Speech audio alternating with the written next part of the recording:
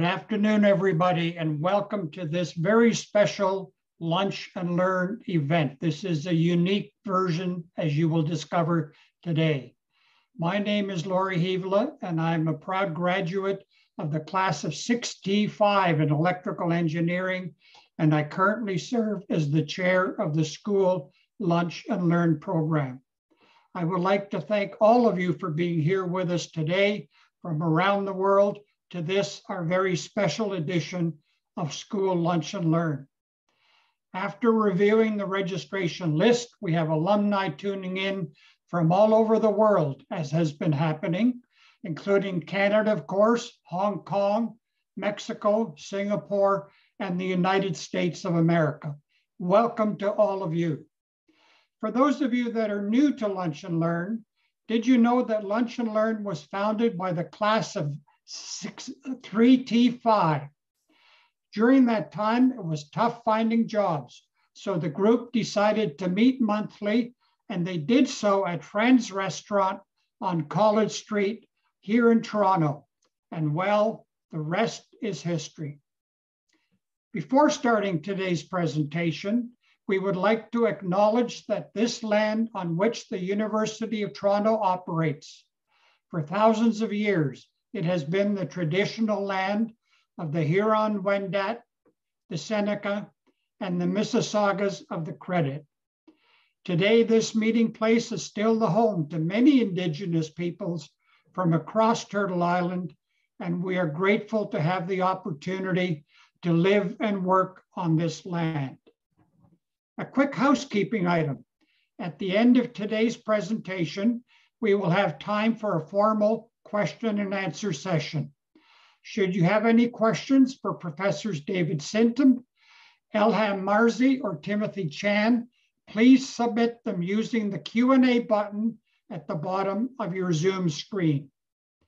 In addition, for the individuals who submitted questions during the registration period, we have shared your questions with each of the speakers before today's presentation, and will continue to share any new questions asked during the course of today's session at the end of the presentation.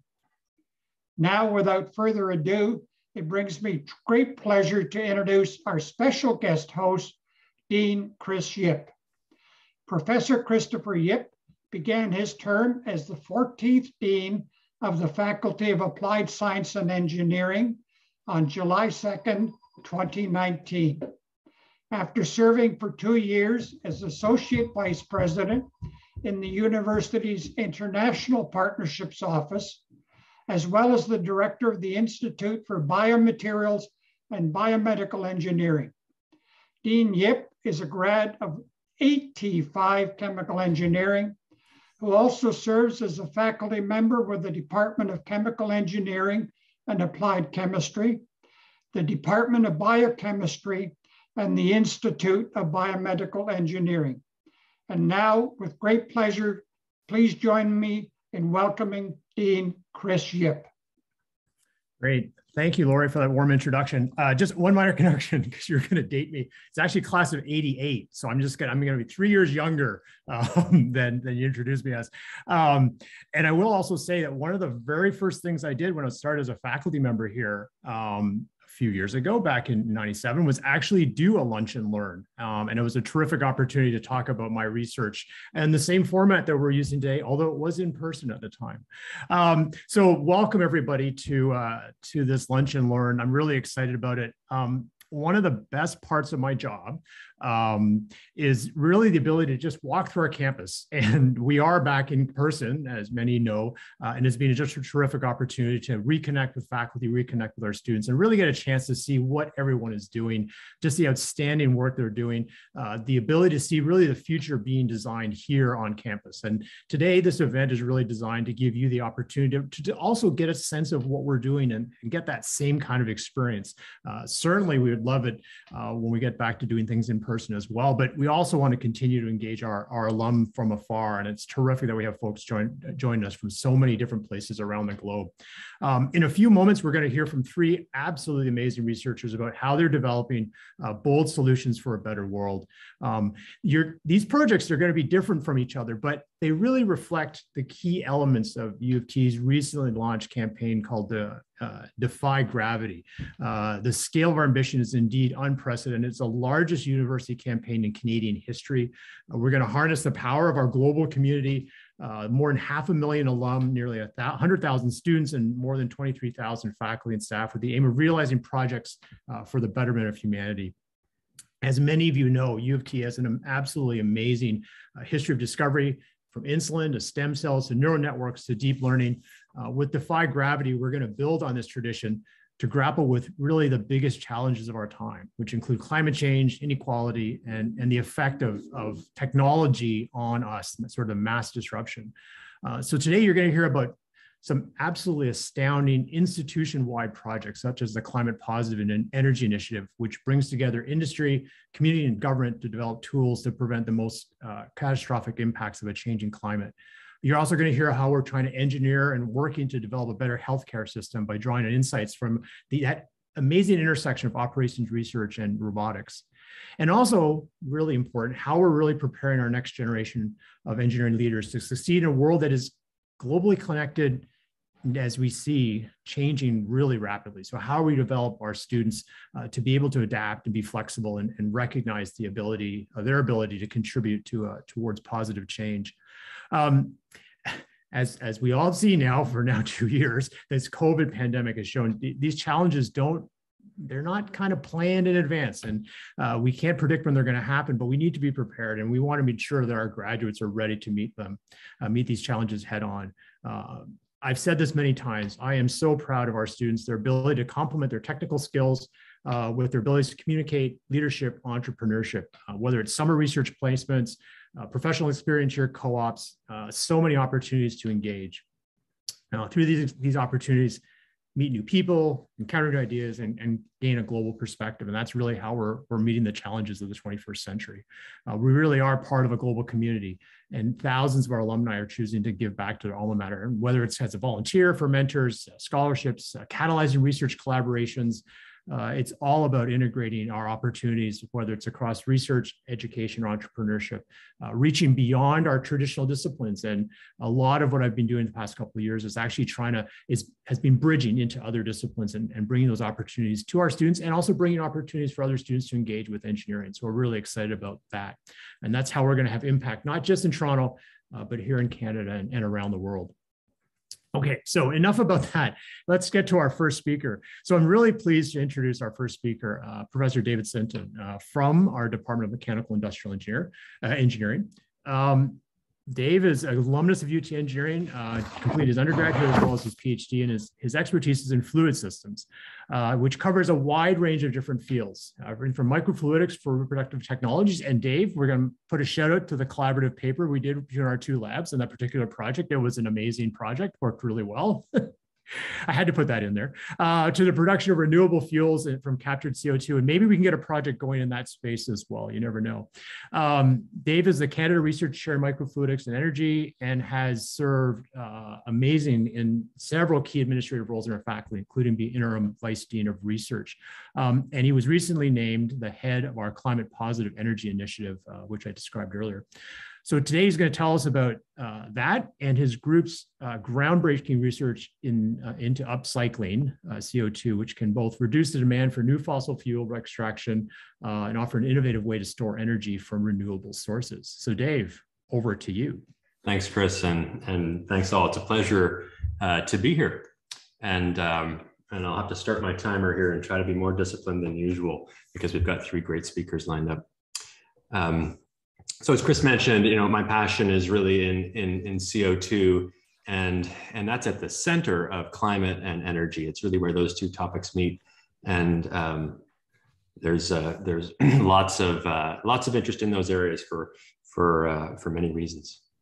So I want to talk about, there we go, the net zero carbon goals. 5 years ago, if you were a company or a country and a government and you had a net zero carbon goal, you really stood out. You were different, progressive.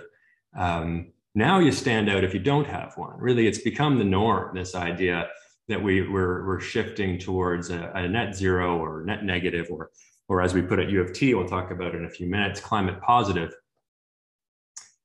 world. And that 2050, that is right around the corner. That is really, in the context of the change in the energy system, that is almost immediate. So it's a really great challenge, and it signifies a shift in values. I was going to say a norm shift, but it's really a shift in values when much of the world commits to net zero carbon. So that's exciting. But we're past the pledge stage now. We're really committed on this as a university, as a country, as a world. But what happens now? How do we achieve this? And the bad news is, and that won't be surprising to engineers in the audience, that the ride's going to be a little rough. It's going to be challenging. Shoshana Sachs, who's a great thinker here at U of T in this space, put it well the other day that the problem is harder than we want it to be. Part of the challenges I've highlighted here: energy storage. Renewables are the one gift, really, of the last 10, 20 years. The expansion of renewables is really exciting. The reduction in cost, fantastic. That is our lever. That's what we've got to address this challenge. But storing that energy, that's a fundamental challenge. Persistent CO2 emissions. Bill Gates wrote a great paper in 2021, a white paper, really making the case that we just cannot ignore these persistent emissions because they will be persistent. Heavy industry, sustainable aviation fuels, as an example. These are the toughest third of emissions.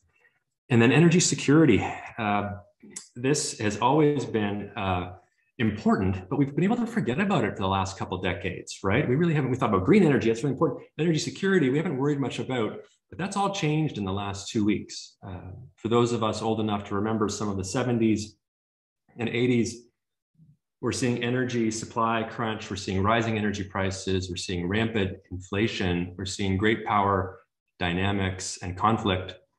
This is that 70s show, except it's not a comedy, and lots of familiar challenges are coming back, and energy security is one of those that we will face and will be top of mind for the next few decades. And I want to touch on how this climate positive energy thing is pulling it all together. My own research looks at CO2 in our energy system and how we can reuse it, not vent it as we have in the past from industrial operations or from our own homes and vehicles, but capture that and then convert it into things that we use. So I'm going to tell two stories here. One is on the conversion side. What can we make with CO2 given this gift of renewable electricity? Can we turn that renewable electricity into a storable form, a storable chemical form? And then I'm going to have one little vignette on the input side. Can we capture that CO2 efficiently from the air, from these persistent sources, draw down the atmospheric levels of CO2? So our journey over the last 7 years here has been one of scaling, really. So, and I say this work we do in partnership with the Sargent Research Group at University of Toronto, and it's been a real trip. It's been a journey, as I put it there. And we started small. We started with our collective expertise in small scale systems, nano catalysts, and then gradually, up to electrodes, and then I really started to get excited when we moved into the how do we build electrodes and electrode systems so that we can do all the good chemical and mechanical engineering bits, get the reactants to the catalyst, get the products away, concentrate those products so someone would actually want to buy it. And then how do we build real systems? So it was really 2019, we were looking at, can we build real integrated systems? And then a big push from 2019 to 2021. If this looks like a big jump for you, it was a big jump for us too, and for the field. It was really enabled by the Carbon X Prize. The prize dared us and the world to scale these technologies thousands of times when maybe a good engineering approach would have been to try 100 first. We learned a tremendous amount out of that. I'm going to touch on that briefly. And then now what's next is this CO2 capture side. Can we use electrochemical methods to help address that? So the ethanol story. This is a ethanol production plant in Ontario, and the standard process here, right? This is bioethanol. These are digesters, And this is the established approach by which ethanol is produced for the clean fuel standard and other uses. And why I mention this is important. The two reasons. One is because this has there's a lot of CO2 emissions associated with this process.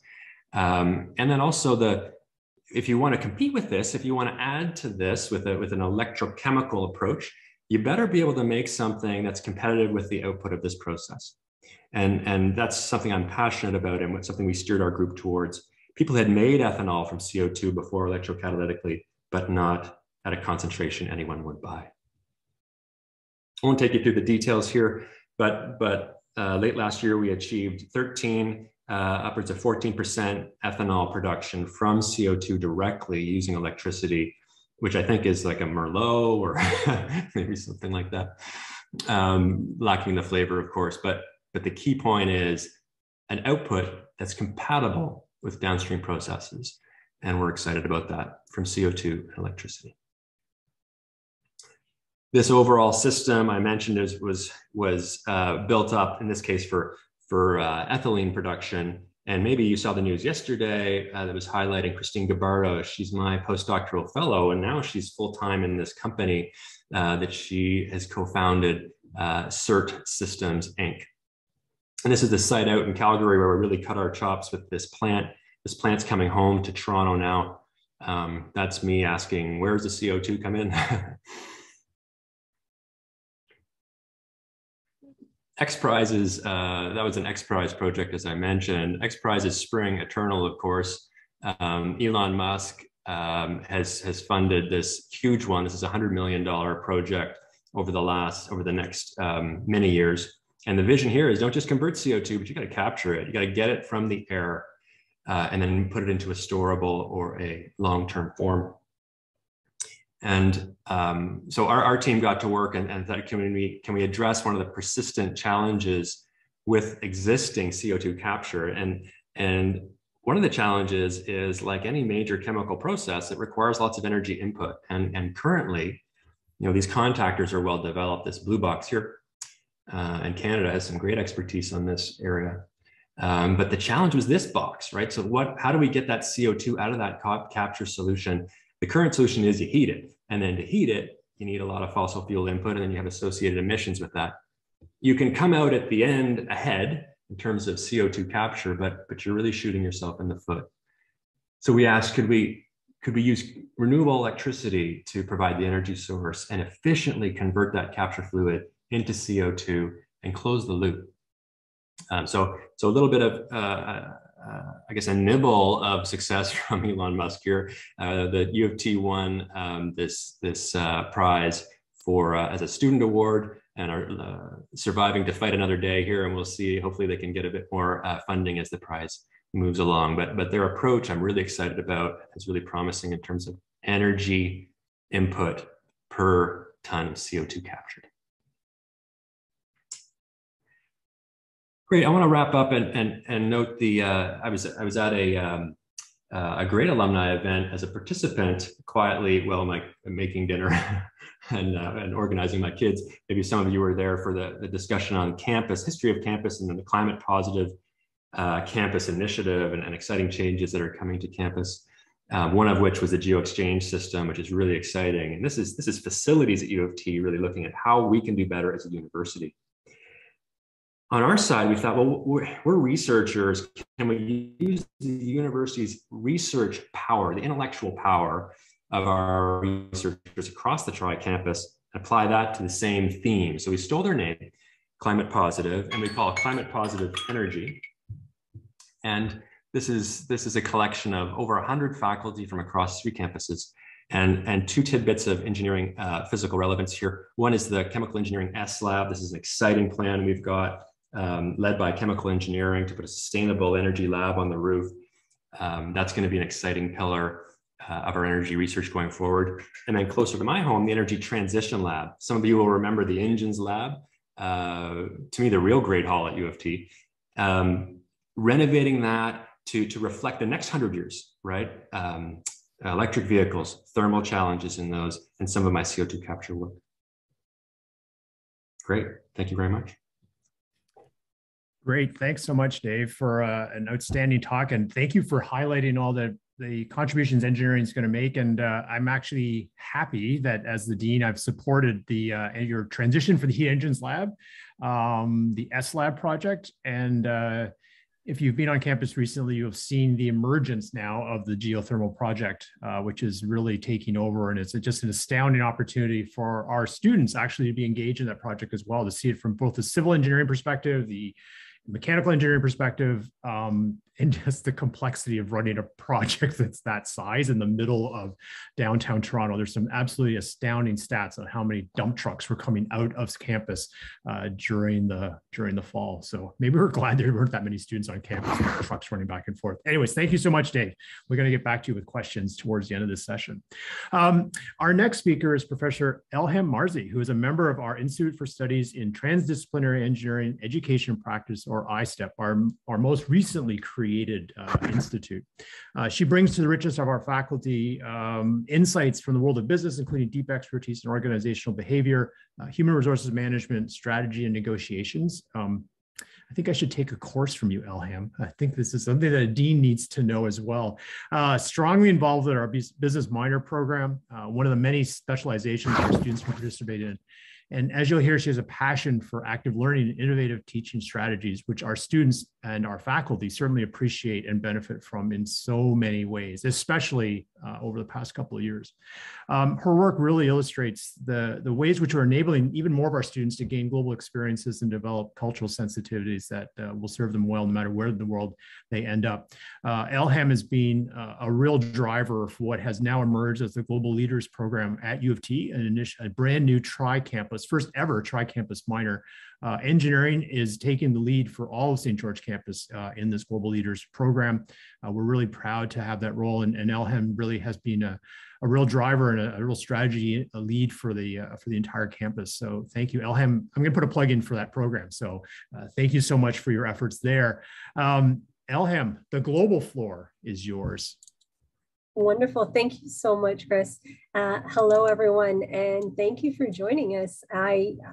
Kudos to all of you for taking time out of your schedules to be here, and thank you, Chris, for that incredibly warm introduction.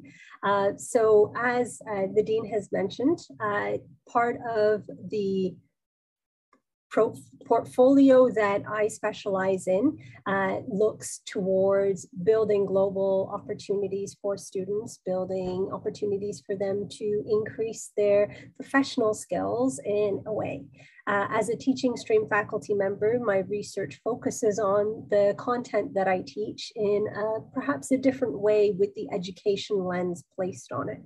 So today I'm going to talk to you about an area of my research that focuses on building global opportunities for students and increasing access to developing these global competencies and skills. So one of the projects that's near and dear to my heart that anyone who's come within a 2-meter radius of me, especially during the pandemic, that's getting pretty close, has had to listen to me rant and rave about INVEST.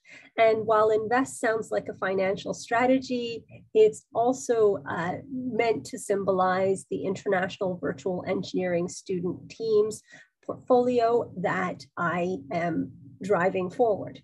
Now, I will say that nothing is possible without contributions from an incredible team and without the support of faculty in a university that sees the value in this type of an initiative. So I'm greatly thankful to a Dean Strategic Fund, and I'm greatly thankful to the team that I worked with to build this initiative. So the mission of this part of what we were doing and this part of our research was to not only create a program that allows for inclusive, equitable, global experiences, but also opens the door to research how we can create these inclusive experiences, how we can help students prepare for the job market after they graduate. Realizing that the job market of today is not the job market that it was 20 years ago, or even 5 years ago. It's much more globally diverse, it's much more virtually rooted, and it expects people to have flexible skills, to be able to collaborate, and to be able to be aware and sensitive towards others' needs. So a lot of our engineering courses here in the Faculty of Applied Science at the University of Toronto provide students with an excellent array of tools to get them out into the workforce. But being intentional about how we understand and how we learn and collaborate with each other is something that is of great importance. So with INVEST and with the INVEST initiative, this is one of the things that we prioritized. So we fed research into our plan and our program. And one of the, well, there are 3 areas in which we align with the university's path forward in terms of the Defy Gravity project, both from creating global leaders programs and from creating the INVEST project and creating opportunities for students to develop these skills in general. We're developing opportunities to support student success. So giving them access to global research projects, giving them access to collaborative and global classrooms, helping them intentionally develop these skills has been fundamental in not only the research we do, but also the practice and the practical programs that we develop. We've also had the opportunity to work with countless, well, actually I won't say countless, because we're still limited in some of the faculty who've participated with our INVEST program, but we're looking to engage more faculty, not only across Faculty of Applied Science and Engineering, but also across the entire university. So bringing faculty in such as Professor Norval, Professor Vehtanon, and numerous other faculty from within engineering, we've been able to establish partnerships with international institutions around the world to build creative projects that our students, either at an undergraduate level or a graduate level, can participate in. So it's research twofold, as I mentioned earlier, and using that opportunity to learn from each other. We've also tried to work towards helping these projects that we are hosting, these research opportunities, allow for students to focus on sustainable development goals. So we've managed to incorporate at least one sustainable development goal into each of the research projects that we host. So I'll tell you a little bit more about the purpose of the research. We're looking towards finding a way to incorporate active and experiential learning into curriculum as students are taking their courses, either at undergraduate or graduate levels. But we're also looking to do this with intentionality. So if a student is engaged in a capstone course or an MEng course, how can we incorporate aspects that don't add to a burden of, adding more work for the student, but also create the ability for the student to intentionally think about how to collaborate with their international counterparts, to intentionally work towards coming up with creative solutions that are culturally aware and culturally sensitive. So to do this, we've established these partnerships, and some of our partnerships are focused in various regions in Africa, Europe, South America, and even in North America as well. These opportunities help us and the students, and our overarching research question at the end of this, we are also collecting data and information and examining our processes to be intuitive and insightful in how we're doing, how we're executing our program. So part of our research questions focus on how are the students experiencing the program? Where are the students in terms of their skill levels, experience levels prior to starting the program? And how do we help them advance and develop as they progress through the program? So one of the best ways we can do this is by actually executing some of these tasks. And so we've done a lot of research into what the best form of enabling and equipping students with these skills could be. The model that we've come up with and that we've been researching for the past 2.5 years focuses on acquiring projects that are initiated by partner institutions abroad. These partner institutions will submit an idea or a project concept. We will establish a partnership here with faculty members with similar research interests and areas that can supervise and only act as supervisors for our students. They don't have to actually be engaged as faculty members in the research project. We determine whether those research projects are ideal for graduate level or undergraduate level students, and then we engage in the recruitment cycle for both institutions. When the students come together, we administer what we have come to call and know and love global competency modules. Based on the research that we've done, we've determined some of the key skills that help virtual, international, or intercultural teams succeed. As we go through these modules, over a 10 to 12 week program, students develop skills as they develop their relationships within the teams. This can be highly effective because when the students are experiencing the projects and experiencing the needs for some of these skills, they are able to develop them and gain them, apply them live in an experiential way. So far, what we found, some of our research has told us that before working in the programs, most of our students have worked in teams. And I know if you're an engineering graduate from the University of Toronto, that doesn't come as a surprise to you. Most of our students have also had the benefit of working in multicultural teams. However, when we focus on multicultural teams being located in one geographic area, it doesn't necessarily mean that full diversity is represented within these teams. Barriers that we identified at the outset of our research indicated that challenges that may be related to language or to connectivity or to time may interfere with group work projects and virtual teams. So we started to think about how we can navigate around those. In terms of our learnings and our takeaways from the program, we determined that asking the students to engage with each other and, and participate in the modules has really enhanced their intercultural learning and awareness. They are able to learn from each other. They are able to share their stories and develop relationships. And from doing that, they are able to improve the quality of their work, the engagement that they have with the core crux of the problems they're trying to solve within their research projects. We also recognize that the appreciation of diversity and diverse thought is actually hyper present in these teams.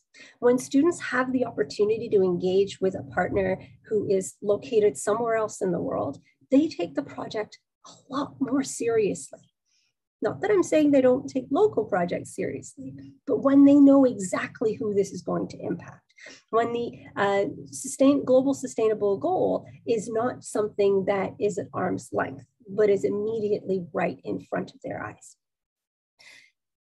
One of the key skills that we were able to impart on the students through the project that helped improve their project success was also related to project management and coordination skills.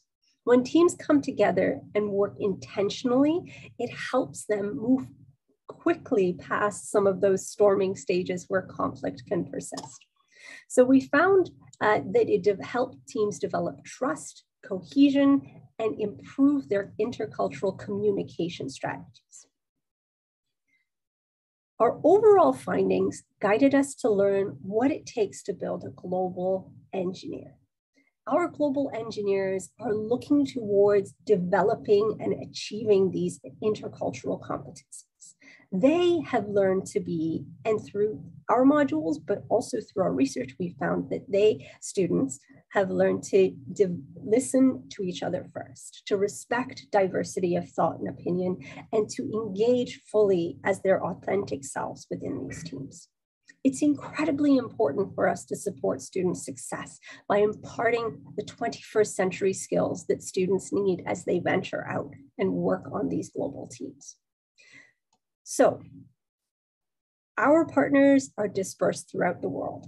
Bringing these opportunities to our students has really helped them learn, but it's also helped us learn. I myself have had the privilege and pleasure of listening to students from a huge variety of fields. We've worked on solar ship design. We've worked on generating an understanding about cassava waste. We are currently talking about how to collect information from agricultural systems. All of this wouldn't have been possible without intentionally setting out to learn about different groups, different people from different places. And these are skills that help our graduates become the global engineers that they need to be to go out into society and to do what they do best. So leaving you with a few quotes from some of our participants.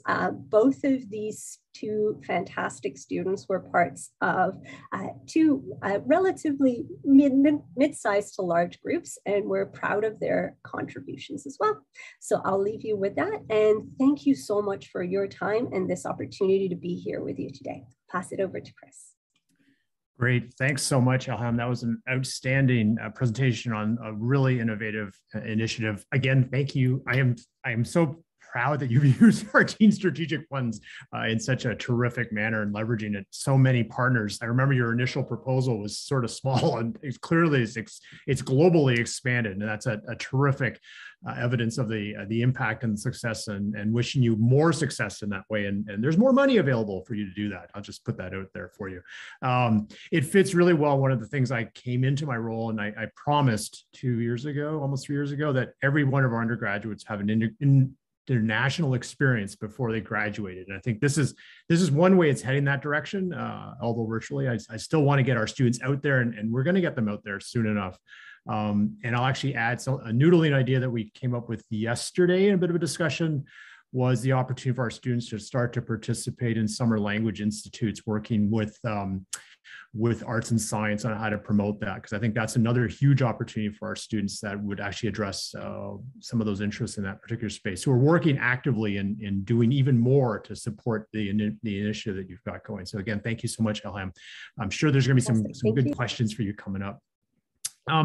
So to our last speaker, Professor Tim Chan, again from MIE, Mechanical Industrial Engineering. Tim is an expert in optimization under uncertainty. This is a perfect time to be talking about uncertainty, Tim, and has applied optimization methods to an impressive range of different fields, medicine, sustainability, and even management of professional sports. And I know, Tim, you did try to predict my best marathon time using analytics to look at my past marathon times. I still need to take you up on that and see how well I can come to your predicted version of where I should be. Tim holds the Canada Research Chair in Novel Optimization, Analytics, and Health. He also heads up our Center for Analytics and Artificial Intelligence Engineering, which is also known as CART. I'm going to give a huge plug to CART because it was the first pillar that got launched in the university's institutional initiative around data sciences. And it really was the I'm going to say the keystone or the foundation for what is now the Data Sciences Institute. So full props to Tim for pushing forward on CART, getting it out there ahead of the game, and then bringing the rest of the institution along with it. And Tim serves in a leadership role inside the DSI right now. And it's a hugely impressive opportunity for U of T going forward in a really important area. You will have seen Tim in the news, in a good sense, because his research has had tons of media coverage, in particular on the topic he's going to talk to us about today, which is this intersection of robotics and emergency medicine. So I'm going to hand it over to Tim. Go ahead, Tim. Thanks, Chris, for that very generous introduction, probably too generous. Since this is recorded and since he's promising Elham money, I think we should all take the opportunity to ask for some money from the dean right now before he changes his mind. Okay. Okay, well, thank you again, Chris and Laurie and the rest of the organizing committee for inviting me to speak here today. It's my pleasure to be here. Thank you to all of the alumni and others around the world who are taking some time out of their day to participate. So today I'm going to talk about this research program that is shown here. It's perhaps a bit pie in the sky, as one might say, but hopefully by the end of the presentation, I will convince you that this is not as far-fetched and not as futuristic as it might seem to begin with. Okay, so let me start with a quote from Charles Darwin. It is not the strongest of the species that survives, nor the most intelligent, but the one most responsive to change. And I think there's really two items in this quote that really speak to the general theme of the research that I'm going to talk about. So around the responsiveness nature, we're seeing so many changes these days around how quickly technology is evolving, how data-driven society is becoming, how advanced analytics, machine learning, data science, and all of these techniques are really changing society. What we're interested in is being responsive to these technological and data changes and bringing them to use to improve health outcomes. So that's the survival piece. Okay, and the research that I'm going to talk about today is all around basically optimization, basically around engineering to improve health. Before I talk about the specific topic around drones and defibrillators, I just want to take a minute to highlight a lot of the work that's happening in and around engineering, really centered at the Center for Healthcare Engineering that many of my colleagues and other students are doing. So at the center here, we've got about a dozen faculty and a few dozen graduate and undergraduate students working on a wide range of problems, which I would characterize as health systems problems. So as you can imagine, we've been quite busy over the last couple of years. I have colleagues and students working on pandemic modeling, and you might have seen their work in the news quite a bit. Another thing that arose during COVID that you might not have seen in the past was this idea of patient transfers between hospitals. So ICUs and wards that get full in one region might transfer their patients out to a hospital somewhere else for continuing to care for those patients and to ensure that the first hospital doesn't get overwhelmed. And so these things didn't really happen in a systematic fashion pre-COVID, but now it is very much a part of the health system response to surges in occupancy in hospitals.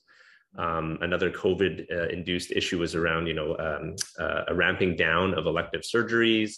And so the backlog has grown. And so now there's a lot of research that's being done looking into how do we allocate surgical capacity, how do we schedule so that we can reduce the backlog as quickly and as equitably as possible. Other research that's happening around scheduling in long-term care homes and hospitals, and projects around, for example, forecasting wait times for pediatric occupational and physical therapists. These are just a few examples of the many types of research projects that are happening right now. And if you're interested in any of these, I'm happy to talk to you about this more later on. Okay, so in terms of the specific research program that I want to briefly touch on today, it centers around improving response to out-of-hospital cardiac arrest. And I think this problem is very neatly summarized in this quote. You can see I like quotes a lot. The quote is from Marvin, the paranoid robot from The Hitchhiker's Guide to the Galaxy. And he says, "I could calculate your chances of survival, but you won't like it." And even though he was talking about space travel, he could very well have been talking about cardiac arrest. Arrest is when your heart basically stops pumping in a coordinated fashion. You will become unconscious, you'll fall to the ground, and your chances of survival are very, very low, and they're very time sensitive. So you hope that a bystander will see you collapse and call 911 and then start CPR and hopefully find a defibrillator to basically shock your heart kind of back into a normal rhythm. Okay, and that's really all that you can do as a bystander is to do CPR and to find a defibrillator. And when I say this last point here about survival depending on luck, we really think about all of the things that really have to line up for someone to survive, right? Someone has to, generally speaking, it doesn't have to be the case, but ideally someone sees you someone sees you collapse, and then that person calls 911. You describe what's happening to the 911 operator, and they have to determine it's cardiac arrest, and they have to send the ambulance right away. That the person who called is hopefully willing to do CPR. Hopefully there's another bystander around who can go run and get a defibrillator and bring it back. You got to put the defibrillator on the patient, and the heart has to be in a certain rhythm for even it to be shockable, and so on and so forth. So we refer to this as the chain of survival. And you need all of these links in this chain to be active for someone to have the best chance of survival. And if any one link is broken, then the chances of survival are very low. And that's what I mean when I think about luck, right? There's all of these things that have to happen, and a lot of it is very luck driven. And what we're trying to do in our research is remove luck from the equation. And so the one link I'm going to focus on today is this idea of how do we get a defibrillator to a patient? Okay, right now it relies on you knowing the surrounding area. You might know, oh, there's a defibrillator in the Tim Hortons down the street, or there's a defibrillator in the mall, you know, in the security area of the mall or something, right? But can we get a defibrillator to you and not rely on, you know, a random person knowing where it is? So, so this idea of using a drone to deliver a defibrillator is actually not that new. It's actually started back in 2014. There was a graduate student, a graduate engineering student in the Netherlands who actually developed this prototype drone defibrillator, this picture that you see here. The drone itself is the defibrillator. You pull the pads out and you can use it to place on the patient and hopefully shock their heart. That led to a couple of years later to a lot of research that has been done partially from my group and other groups around the world that looks at modeling to determine how we optimize drone networks. You know, where would we place drone bases? How would we optimize their response to complement what ambulances are currently doing? And then quickly that moved to test flights to simulated cardiac arrest that were happening in Sweden starting in 2017. And then in our backyard here in Ontario, Transport Canada approved test flights in Ontario with beyond visual line of sight. So the drone is leaving from one place to another location where the operator actually can't see where it's going. And so it's relying on the drone to navigate. And then just 2 short years after that, the very first save with the drone delivered defibrillator happened in the world. This happened in Sweden. You might have seen this in the news. It was around Christmas time in 2021. Okay. So if you look at this timeline from basically a pie in the sky concept to we're not really at full-fledged implementation yet, but a situation where it was actually used on a real life patient and it actually saved this person 7 short years. So we're moving quite rapidly along the development curve. Some of the ongoing research that is happening with our group right now. So we're continuing to collaborate with individuals in different jurisdictions to optimize the design of drone networks. So based on the initial work that we've done, we've become a bit of a well-known leading group in this area. So we're working with colleagues in DC, in the US, and in Europe to extend what we've done and generalize into their regions. We are doing some work related to using machine learning to figure out when to dispatch drones. So we want to be able to balance improving outcomes, basically figure out what situations are most beneficial to dispatch drones. We don't want to dispatch them every single call that comes in, right? Because that won't be efficient from a resource utilization perspective, and the drone might be unavailable for the next call. Okay, we're continuing to do pilot testing. And so this is happening in Peel region in Ontario and in other regions as well, where we are basically trying to test out the drone's capabilities in daytime, nighttime, in different weather conditions, in different geographies to see if it can navigate, trees and power lines and things like this. And we are working together with a bunch of US colleagues towards running a clinical trial using randomizing drones to different regions for cardiac arrest response. And then finally, looking at analysis of cost effectiveness of drones, not just for cardiac arrest, but for different types of EMS response. This picture on the left is actually a video, which I'll just play really briefly. So this is actually a video of one of our pilot flights in the summer of 2019. This is in Ontario. This is a mock cardiac arrest. This is not a real cardiac arrest, but we have volunteers here working on a mannequin, so not a real patient. We simulate a call to the 911.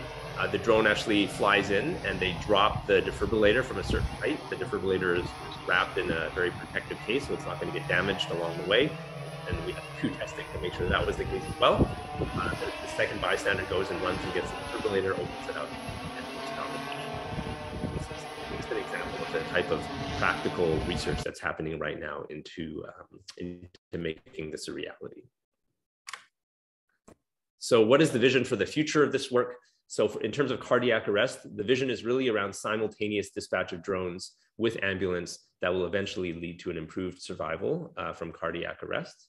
And as this case in Sweden attests, we are perhaps closer than we think to that end goal. But then the other thing to consider is that there's nothing specific about cardiac arrest that drones can tackle. Drones can tackle a lot of other types of time-sensitive medical emergencies. So if you think about someone who's having an allergic reaction, they don't have an EpiPen around, you can imagine a drone speeding an EpiPen to you. If it's an opioid overdose, a drone could bring you a naloxone kit. If it was a major car crash of some kind, a drone could bring a trauma kit with tourniquets and bandages and things like that to stop the bleed. So I think the potential for this type of technology in addressing a variety of very time-sensitive medical emergencies is really unlimited. And so I'll just leave you with this quote and just a few final words. So this is a quote from that patient who survived in Sweden. I can't put into words how thankful I am to this new technology and the speedy delivery of the defibrillator. If it wasn't for the drone, I probably wouldn't be here. This is a truly revolutionary technology that needs to be implemented all over. Sudden cardiac arrests can happen to anyone. And I like to think about this picture on the right-hand side as really embodying the phrase, you know, it takes a village, right? In order to get this technology to work, we need engineers, obviously, we need doctors, we need paramedics, we need transportation experts, we need regulators involved, and perhaps most importantly, we need all of you, the public, as bystanders to these potential emergencies in the future to react when you see something, because if you don't react and if everyone steps up, then all of our research can really contribute. Okay, I think that is all of my time, and I will stop here. Thank you very much. Great. Thanks, Tim, for a really inspiring presentation on that interface between engineering and healthcare and medicine, and just the amazing opportunities that lie ahead. Thanks for all the work. Actually, I know I forgot to mention it, but I wasn't going to steal your thunder with the work you did early on in the pandemic around the patient transfer stuff. I think that's a really terrific example. And there is a link, actually. I'm going to go back to Elham. I can always drive a linkage between everything. And that is really the Center for Healthcare Engineering, and now the linkage with Manchester and Melbourne around global healthcare innovation that's being driven by Dion Almond as an example of, again, these kind of partnerships which loop us with other institutions. And it's a really terrific opportunity for our students and our faculty engage in impact on a global scale. So we have a very short period of time. This is actually the reason we're doing questions at the end versus in between, because otherwise it would have become lunch and dinner and learn and continued on all day. So I've got a couple of questions for actually all of our speakers, but I'm going to just start, actually I'm going to start with one for Dave, and this came in during the presentation. And it's a question from Earl, who asks, is recovering, so this is a bit of an interesting question, is it recovering CO2 to make ethanol so you can burn it and produce more CO2 rather circular? Unless you're making ethanol for, like you said, for Merlot, and then, you know. For Merlot, yeah, certainly. I mean, I guess, you know, in a lot of ways, Earl, circular logic is not something we aspire to, but circular in terms of CO2 is, right? You know, right now we think about where these sources come from. In the case of ethanol, if it goes into fuels, as in your example, you know, that's displacing fossil energy that would otherwise come out of the ground and just be vented to CO2. A circular model where we close that loop is desirable, very much so. But to your point, right, you need to connect it, and you need to do that capture piece for sure. The other part there that's intertangled is the storage part. The renewables that we're all cheering and we're all using, the challenge is they don't have the storage. And where does energy storage come from in our current economy? Chemical storage, right? So that's why these chemical forms are so important. Getting them from CO2 is the focus of this work. Great question. Great, thanks, Dave. I'm going to actually jump in, and I'll go to Elham next on a bit of a global question. And this, I think, I mean, you've got some terrific models of how you're rolling out on Invest. And I guess a question we got here is how can faculty, and I'm going to include myself in that, incorporate global competency in the classroom, and how do you assess global competencies? And I guess, should they be assessed? How do you see doing that? So I think global competencies are, when it really boils down to it, being mindful of the conditions that are required in each different environment. So as individual faculty, when we're solving for problems, I think both David and Timothy today have shared problems that are genuinely global. We're not just focused on them here in Canada. Considering different environments that this may need to be applied. Timothy, you shared an example that, you know, this was happening in Sweden, or this could be happening in, you know, sub-Saharan Africa. It doesn't matter where. So I think when we take into our classrooms, concepts that we're teaching students, or into our research, global mindedness and developing intercultural skills. At first glance, it starts with opening up the conversation and including the idea that this could be a problem anywhere else in the world. And if it was somewhere else in the world, what are some of those conditions that affect us? So I think that's the first step. That's the short answer. It's a challenge, right? I mean, I think we can leverage the fact that we draw from a global community, right? We've got 40 or 50 different countries that our students are drawn from, which I think is astounding, especially if you consider, I mean, we've got alums from different generations, different decades going back. And I think if you look back at your class back in the 50s or the 60s, you certainly didn't draw from as many as we are drawing from now. And I think this is part of our opportunity to learn from the students we're bringing in, both at the undergrad and graduate level. And for, we're getting our students back out in that context as well. There was also a nice question here from Marvin about Elham. I know this is a second question for Elham, but how do you overcome inter-country language differences, or does everybody talk in English? So I love that question from Marvin. I have been teaching the modules this session, because we offer them once every semester. Marvin, I've been teaching them in Spanish, and I promise you, I don't speak a word of Spanish. So not all of our students speak English. However, up until now, most of our teams have had English speaking members, but up at this semester, we've had Spanish speaking team members, and we've been translating our materials. And so I think it's so easy with the technology that we have right now that even I, who doesn't speak Spanish, can speak Spanish. I was going to say math is the universal. Isn't math the universal language? And we're engineers, so we can always teach each other in math. But anyways, I don't want to go down that path. Maybe I shouldn't say this, but I don't speak math. I was going to say, I think all of our alum have memories they want to forget of first year calculus. So we won't go down that path at all. All right, last question to Tim. I'm going to ask you, let's see, what kind of challenging question to ask Tim? Actually, your video was kind of a rural setting, right? A little bit, right? And I guess the question here is, recognizing that drone delivery decreases time for rural and remote communities. What are your thoughts around the more urban environment? I mean, frankly, actually, Toronto keeps expanding, so I think we're going to become kind of like the entire Ontario is going to be one giant city. But is drone delivery going to in an urban environment going to be the similar kind of return on investment? Yeah, it's a great question. I don't know that we know the answer to this yet. I think if you talk with lots of people who are doing like Angela, like who are doing aerospace and like looking at drones specifically, right? I think they'll say that still navigating a very built up urban environment is tricky, especially if we're going to fly these drones autonomously. So that's why all of the pilot testing is being done out in rural areas. But I think it's only a matter of time before we can bring it into the urban setting. I mean, think about Amazon delivering your shoes or whatever by drone. That's going to happen at some point, I'm sure. Right?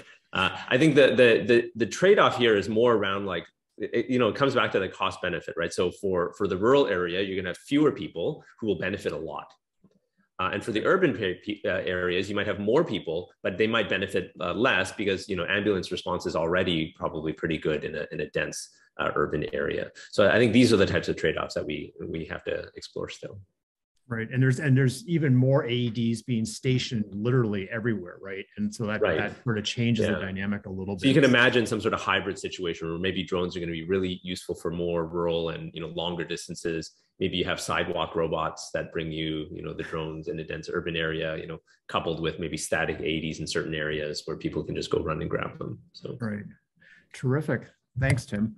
All right, I know we're running short on time, and I know Elham, actually you have to teach, so you're gonna have to run down the stairs in my hall shortly to teach. But first off, I'm going to say thank you to all of our audience for being here today. Special thanks to all our panelists, Dave Sinton, Elham Marzi, and Tim Chen for taking time out of your busy schedule. Just about to go teach, for sharing your insights today. As you can tell, I'm super excited and optimistic about everything I hear, and I love I love my job so much in terms of just hearing what everyone's doing and the opportunity I have to help drive those and provide people with the incentive. And as Tim hinted, I am the giant bank that helps to try to support all these amazing innovations and driving us forward. So I'm just going to leave you with the one thought, which is really, this is just the beginning of a conversation. You've heard from 3 different faculty. We have more than 270 other faculty, all of which are international leaders in their respective fields. And there's so much more that lies ahead for us to discover. Much of what you've heard about today is related to specific funds, which are the goals of our faculty and the larger Defy Gravity campaign. And these are opportunities for you, our alumni, to help move us forward, supporting initiatives that you find to be the most important. And I'll just give you some examples of these. We have a Healthy People Fund, which supports our researchers and faculty and students working at the intersection, as Tim actually hinted at, of medicine, life sciences, and engineering to prevent illness, treat disease, including acute circumstances, and improve the quality of life. We have a Healthy Planet Fund, which catalyzes projects on clean water, food security, sustainable energy, green buildings, and more. We have some really exciting opportunities coming ahead in that particular space. And an Innovations in Technology and Design Fund, which really looks at new areas, artificial intelligence, industrial robotics, medical tools.